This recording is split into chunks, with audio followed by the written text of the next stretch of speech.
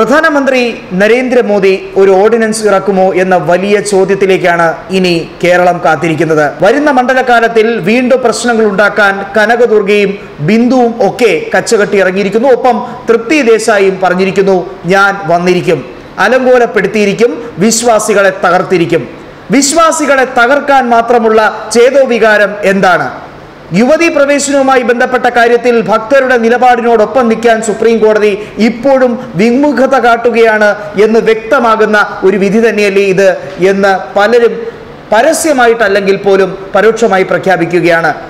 K Surendran പറഞ്ഞത് പിണറായി വിജയന് എതിരായി കൊടുത്ത സുപ്രീം കോടതിയുടെ ഉറച്ച മറുപടിയാണ് എന്ന് പറയുന്നു. എന്നാലും ആ മറുപടി അത്രയും ഉറച്ചതാണോ എന്ന സംശയം പല BJP നേതാക്കൾക്കുമുണ്ട്. അതുകൊണ്ട് തന്നെ പലരും അതിനെതിരെ ഒരു വാക്ക് പോലും മിണ്ടാൻ തുനിഞ്ഞില്ല. കുമ്മനം രാജശേഖരൻ പറഞ്ഞു, ഈ വിധി കൃത്യമായി തലനാരിഴ കീറി പരിശോധിക്കേണ്ട രീതിയിലേക്ക് കാര്യങ്ങൾ പോകേണ്ടതാണ് എന്ന രീതിയിൽ തന്നെയാണ് അദ്ദേഹം പരോക്ഷമായി പറഞ്ഞത്. എന്നിരുന്നാലും അദ്ദേഹവും വ്യക്തമായ ഒരു നിലപാടിലേക്ക് കാര്യങ്ങൾ എത്തിയിട്ടില്ല. എന്നിരുന്നാലും BJP നേതാക്കളുടെ വാക്കുകൾ ഇപ്പോൾ വ്യക്തമായി കഴിഞ്ഞിരിക്കുന്നു.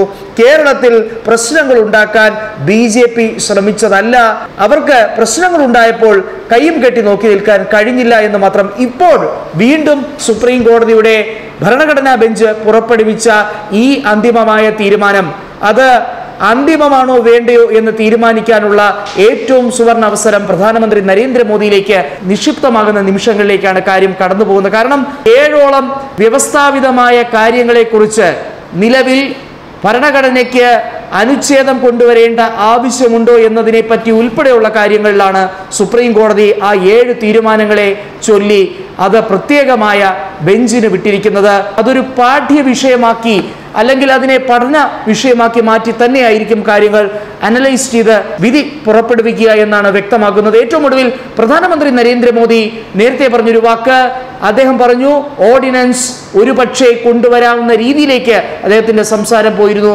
അദ്ദേഹം പറഞ്ഞു, ഇന്ത്യയിൽ വിശ്വാസ സംരക്ഷണത്തിന് തന്നെയാണ് NDA ഗവൺമെന്റ് പ്രാധാന്യം കൊടുത്തിരിക്കുന്നത്. ആചാരങ്ങളും വിശ്വാസങ്ങളും സംരക്ഷിക്കുന്ന ഒരു രാഷ്ട്രം തന്നെയാണ് ഭാരതം. അതുകൊണ്ട് തന്നെ ശബരിമലയുടെ വിഷയം പ്രധാനമന്ത്രി അദ്ദേഹം വ്യക്തമായി തന്നെ പഠനം നടത്തി കഴിഞ്ഞിരിക്കുന്നു. അദ്ദേഹം ഓർഡിനൻസ് കൊണ്ടുവരുമോ ഇല്ലയോ എന്ന രീതിയിലേക്കാണ് കാര്യങ്ങൾ പോകുന്നത്. ഓർഡിനൻസ് കൊണ്ടുവരികയാണെങ്കിൽ നിയമത്തിന്റെ പരിഗണന കിട്ടുകയാണ്. ഓർഡിനൻസ് നിയമത്തിന് തുല്യമാണ്. അങ്ങനെ ഓർഡിനൻസ് പുറപ്പെടുവിക്കുകയാണെങ്കിൽ 6 മാസത്തെ കാലാവധിയുണ്ട്. മണ്ഡലകാലത്തിനെ മറികടക്കാൻ അല്ലെങ്കിൽ മണ്ഡലകാലത്ത് അസ്വാരസ്യങ്ങൾ ഉണ്ടാകാതിരിക്കാൻ ഓർഡിനൻസിന് കഴിയും എന്ന വ്യക്തമായ വിശ്വാസത്തിലേക്ക് ജനലക്ഷങ്ങൾ എത്തുകയാണ്.